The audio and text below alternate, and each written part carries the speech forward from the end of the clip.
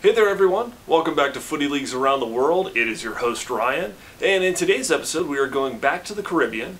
It's Barbados.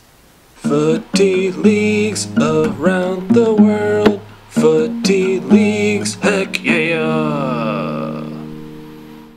Although Barbados is an island nation of just over 275,000 people, they seem to have quite a few footy leagues in their country, most of which compete at least a semi-pro level. First off at the top of the table is the Digicel Premier League with 10 teams. Below that is the Division 1 with 13 teams, then Division 2 with 29 teams, and lastly Division 3 with 13 teams. Barbados has a youth league for kids under 15, a women's league, and a beach soccer tournament as well. The team that finishes at the top of the Premier League qualifies for the Caribbean Club Championship, also known as the CFU Club Championship. The bottom two teams are relegated to Division 1. In Division 1, the top two teams are promoted, while the bottom three teams are relegated. And in Division 2 and 3, the top three teams are promoted, while the bottom three teams are relegated.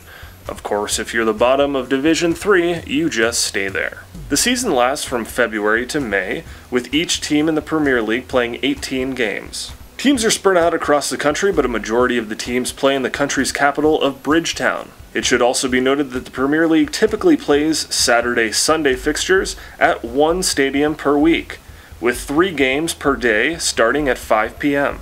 The two stadiums being used in the 2018 competition include Empire Ground and Wildey Turf, both in Bridgetown. Barbados has 2 cup competitions, the Stag Beer Champions Cup, your standard knockout competition, and the Williams Equipment Pre-Season Cup, which is free to attend. The Barbados Premier League started in 1947 and has pretty much seen no gaps since then.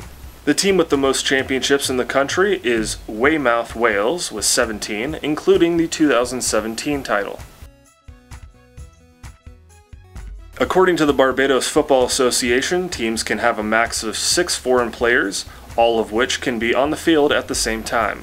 The league doesn't seem to have a ton of foreign talent, but there are a few, and they come from many of the surrounding countries. These include places like Jamaica, Trinidad and Tobago, St. Vincent and the Grenadines, the Dominican Republic, Haiti, Dominica, and Curacao.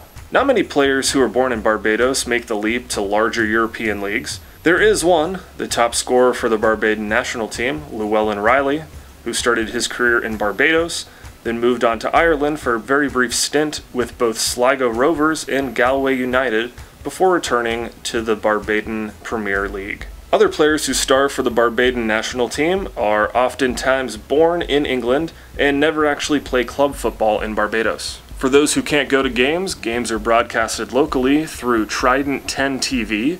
Trident Barbados also offers live streams of each game on its YouTube channel. Other YouTube channels to find videos of the Premier League include channels like Barbados FA and Final Third Barbados. Well, that's it for Barbados. Thank you for watching. Coming up next is Belarus.